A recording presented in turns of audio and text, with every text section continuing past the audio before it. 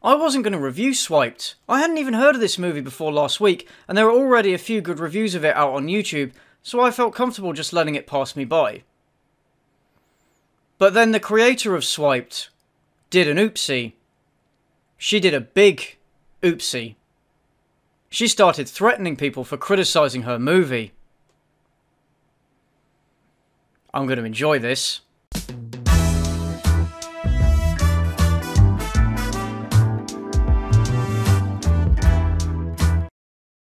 Swiped is a teen comedy that was first released back in 2018 on iTunes and Amazon and has more recently made its way to Netflix, where it began to receive a lot more attention, almost all of which was negative. Wherever you look, this movie is getting panned, both by critics and by the general audience, and rightly so, because it's really, really bad. But I'm not going to be doing what I usually do, which is go through the whole film tearing it apart in detail. If you want something more detailed, go check out Elvis the Alien's video. He does a great job highlighting just how much of a dumpster fire this movie is. The focus of this video is not so much on how bad the film is, but on how its creator has responded to all of this criticism, which is where things get really spicy. It turns out that Swiped's creator is extremely butthurt about criticism and very trigger happy about copyright, which is why I won't be showing much footage from the film itself, except where I can definitely say it qualifies as fair use. To put it simply, the film is awful. It's definitely the worst of these teen movies that I've seen, especially on Netflix,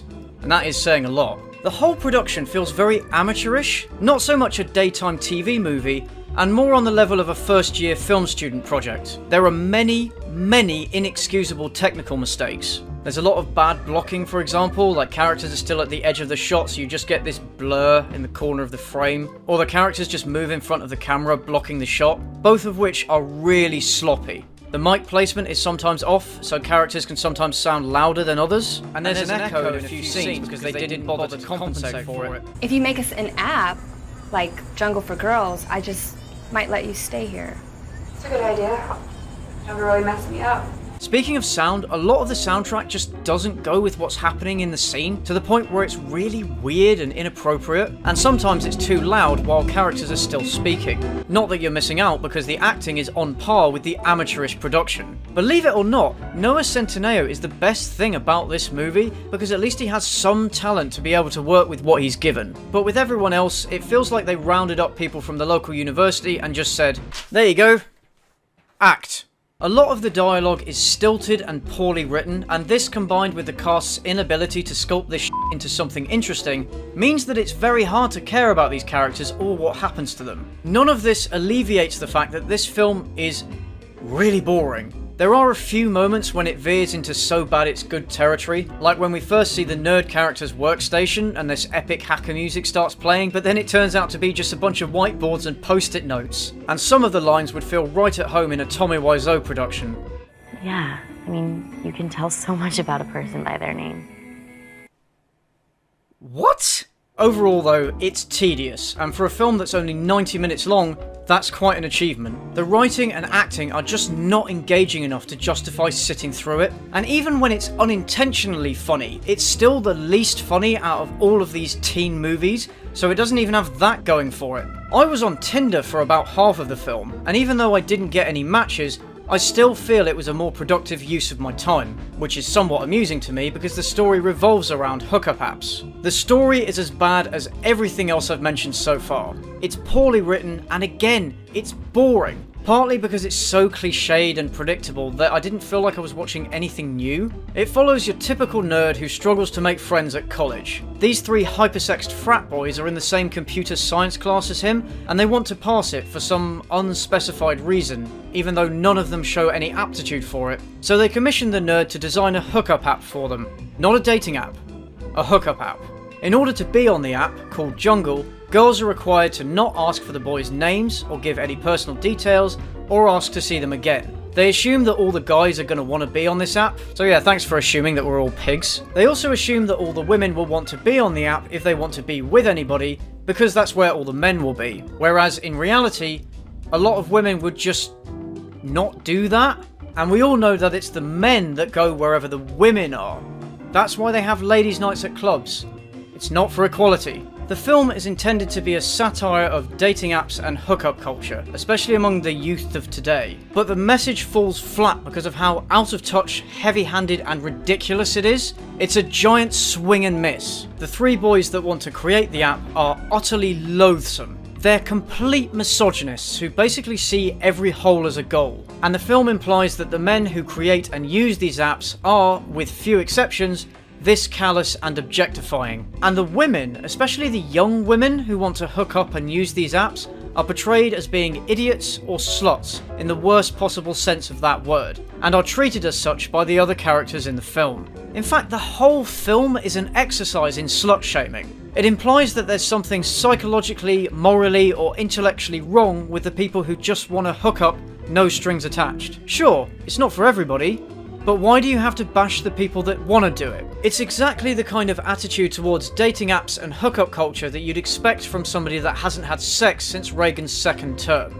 The satire fails because it comes across as so implausible, dated, condescending, and insulting, especially towards women. The writer seems completely ignorant of the way that dating apps work and of the people that use them, taking a very judgmental view of both. And there's some jabs at the youth, the sort of thing that boomers enjoy and share on Facebook. And that's just the tip of this iceberg. In sum, it's terrible, and not even worth an ironic watch. And since its creator seems to take particular issue with spoilers in reviews, here they are. When something that you've poured your heart and soul into and put out there for all the world to see starts to receive a lot of justified negative feedback, there are three ways you can react. You can accept the constructive criticism gracefully and use it to improve your future projects. You can just ignore it and get on with your life. Or you can do the third thing.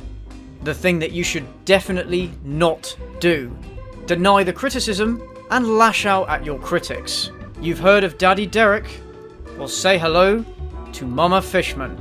Anne Deborah Fishman is the writer, producer and director of Swiped and the owner of Night Dove Pictures. And she responded to the people who rightfully called her film the pile of steaming batch that it is by threatening and insulting her critics. And in at least one case, threatening to sue and then copy striking a YouTuber who made a bad review of her film. And considering what I now do for a living, that last one hit me a little bit close to home. Before we go any further, I just have to say this very clearly. Regardless of all the shitty behaviour that I'm about to outline, do not harass this person. Don't do it. It will not help the situation, and it will just give her more ammunition. When Anna Menter spent 2 paragraphs of her article on Decider.com talking about the characters of the film Swiped, discussing how bad the film was, and not in a particularly scathing way, Fishman sent her an email, which she then proudly posted on the official Night Dove Pictures and Swiped Facebook pages. Now, I can't prove for a certainty that she is the one that owns those pages, or the official Twitter page, or the official Swiped Instagram page. But considering that she signs off emails from the official Night Dove Pictures Gmail account using her own name, and given the similarity in the language used in those emails and in these public posts, I'm 99% confident that it is her. She first incorrectly attributes Mentor's article to Divider.com, which doesn't exist, and then goes on to accuse Mentor of not understanding satire, and then...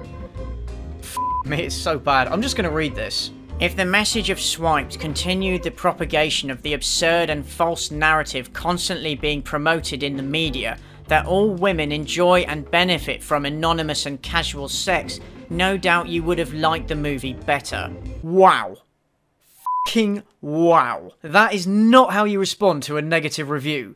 Using a moral cause as a shield against criticism is a scummy thing to do, and Fishman sees herself as a crusader against hookup culture, which she believes objectifies women and gets them to treat themselves like they're nothing more than a sofa being traded on Craigslist. She even claims that hookup apps are inherently degrading and dangerous to women, ignoring of course that men are objectified on these apps in more or less the same way, that many women enjoy hooking up, God bless them, and some even see it as empowering. Fishman is hardly the first person to take this perspective on hookup culture or to present traditional courting as more ideal. And it's funny that she claims to be standing up for women when she treats the women in her films so poorly. This is something that women have noticed, and it's why most of the people that I saw publicly shitting on the movie were women.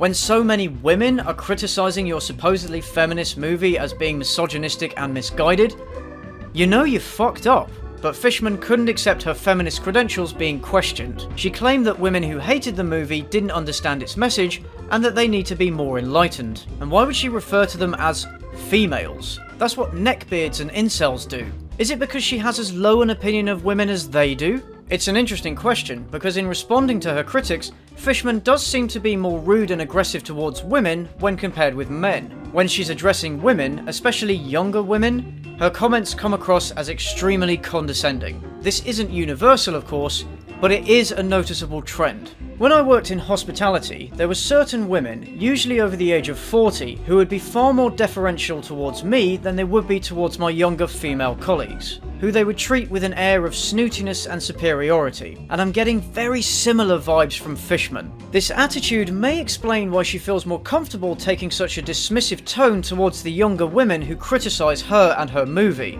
even going so far as to slut-shame them on Instagram. It might also help explain the difference in her reactions to YouTubers who criticised her movie, which I'll get to in a bit. On Facebook, she switched between her personal account and the official SWIPED account, using the latter when she wanted to be more aggressive and condescending, thinking that people would be too stupid to notice. And like your typical lolcow who just can't let anything go, she resorted to the usual worthless responses such as, "That's just your opinion." No, it's the opinion of the vast majority of people. "You can just turn it off and watch something else." Oh, I wanted to. Believe me. That because the movie is on Netflix, it therefore must be good. Wow. Your film beat that benchmark set by Holmes and Watson. You must be so proud. Questioning why people are so focused on her and her movie, because it's shit you're trying to preach to people and your behaviour is contemptible. Claiming her critics are too stupid to understand her movie? No, you're just too stupid to write it properly. Assuming that the people that criticise her movie are being paid, or that they have some relationship to the YouTuber she threatened, neither is true in my case. Insisting that she receives many messages from women saying that they like the film? Yeah, whatever. And claiming that most people are loving the film, which, judging by review aggregating websites, is total bullshit. But we can look a bit deeper into this last claim. On IMDb, Swiped's got a 3.5 out of 10, which is already pretty bad. But if we look at the user ratings, we see a lot of 1-star ratings and a lot of 10-star ratings. Okay, so maybe the film was polarizing. But if we then look at the user reviews, out of 214, 160 of them are 1 star. That's roughly 75% of all user reviews being 1 star, and 1 review for every 8.8 user ratings. Compare this to the 10-star reviews. Can you guess how many of them there are? 4. Yeah, only 4. That's less than 2% of the total number of user reviews and about 253 ratings per review. Compare this with The Room, which has a similar IMDb score and a lot of 10-star ratings, because The Room is amazing, but those ratings are all pretty much ironic. Out of 551 user reviews, 197 of them, which is around about 36%, give 10 stars, and these reviews are detailed and hilarious, while the few 10-star reviews for Swiped are much shorter, and I'm pretty sure 2 of them are ironic. It's the same thing on Rotten Tomatoes. It shows an audience score of 61%, which is not bad, but then if you look at the audience reviews, it's pages and pages of 1 to 2 star reviews, and a few positive reviews at the end. Even allowing for the fact that people are more likely to leave a review of something if they didn't like it, this level of discrepancy between the ratings and the reviews seems off. I'm not saying these ratings and reviews are fake, because I can't prove that definitively, but this looks really dodgy. And it's what I'd expect of someone who tried to beg for reviews on Twitter. But if you think the stuff I've talked about so far is bad, fasten your seatbelts, because it's about to take a nosedive. It's time to talk about Trin Lavelle. Trin is a YouTuber who reviews pieces of media by giving her thoughts on them as she watches them. She reviewed Swiped, and as you can imagine, she was pretty negative about the film. The video was made in her usual style of showing clips on screen and then giving commentary off camera, and employing more reaction channel style commentary. There's a lot of grey area when it comes to fair use, and it's not entirely clear how much footage would disqualify your video from counting as fair use, even when there is a transformative purpose behind the use of the copyrighted material, as is the case in Trin's video. It's ambiguous at best, but Fishman very clearly believes that it isn't, stating both publicly and in emails to Trin that because Trin used over 20% of Swiped, and because that footage made up most of Trin's video, that her usage was excessive and therefore not fair. Now, of course, I'm not a copyright lawyer, but I couldn't find any legal basis for this 20% claim, and Fishman doesn't offer any, which you'd think she'd be able to do because she's a lawyer who used to specialise in intellectual property protection. Oh yeah, she's a lawyer, by the way. That would explain a lot. That always reliable source called Wikipedia lists 2 cases where the use of the entirety of a work was found not to bar a finding of fair use, at least in the US. So as far as I know, she's just pulled this number out of her arse. But if you break down Trin's video, she only uses roughly 10 minutes of footage from Swiped, which amounts to less than half of her video and under 11% of the film. So both of Fishman's claims are bullshit, and she's exaggerating to justify her subsequent behaviour. Because if she was truly concerned about this being copyright infringement, she would have just put a content ID claim on the video or taken it down. This would have still been shitty, but it would have been far more professional than what she actually did, which was to insult Trin on multiple public forums, calling her an idiot, a moron, talentless, which is somewhat ironic, and a thieving thief, as opposed to a non-thieving thief. She then both publicly and in an email threatened to sue Trin for damages for copyright infringement, claiming that Trin's review was harming both Fishman's and the film's distributors' economic interests, and said that she was contacting Audible, who sponsored the video, to get them to stop sponsoring her, and YouTube to try to get Trin off the platform entirely. Even if she's within her legal rights to say that this is copyright infringement, that is an insane overreaction. I've seen the emails that she sent to Trin, and it's honestly pathetic. She admits that Trin's video passes the transformative test of fair use, but says that it doesn't pass the amount test, insisting on this 20% thing that we've already proven is wrong. She then insists that Trin's video is harming her economically and also harming Netflix. She doesn't provide any evidence or reasoning to support this, and it reads like a blatant attempt to intimidate Trin into compliance by threatening to bring this massive corporation into the matter. She gave Trin 2 options: recut her video and only use trailer footage, which has nothing to do with fair use, so she shouldn't have to do that. If you are reviewing a movie, you are allowed to use clips from that movie. That is literally what fair use means. Fishman also offered to have a public conversation with Trin so they could have a dialogue about the movie. But again, there's nothing legal about that. Trin is under no obligation to do that, and Fishman cannot force her to do it. And it smacks of an attempt to get some more free publicity for her film. And it's possible that Fishman thought that if she were in a conversation with Trin, she could bully her into accepting her point of view. But when Trin rightly said no to both of those options, Fishman took Trin's video down and gave her channel a copyright strike. And by the way, Trin is 17. So Fishman, a grown woman, has been acting this way towards a 17-year-old girl. Maybe I should contact Netflix and tell them that one of their business partners is behaving this way towards someone who is legally a child? I wonder how they'd react. Fishman then emailed Elvis the Alien and Danny Gonzalez, telling them to alter their videos on Swiped, or else. Elvis made his email public, and in it she wants him to remove clips from the last half/third of the movie because they are spoilers. She doesn't bring up the 20% rule from earlier, even though Elvis does employ a lot of clips from Swiped in his video. Now her contention about fair use seems to revolve around the fact that the clips used are spoilers, which has little direct bearing on fair use, if any at all. She doesn't mention spoilers in her emails to Trin, which makes me somewhat suspicious that she actually cares about that. And look at the difference in the language she uses and the way that she addresses Elvis. She doesn't call him a thief, she doesn't insult him, she tones down her threats, and she doesn't offer him the trailer footage and discussion options that she offered to Trin.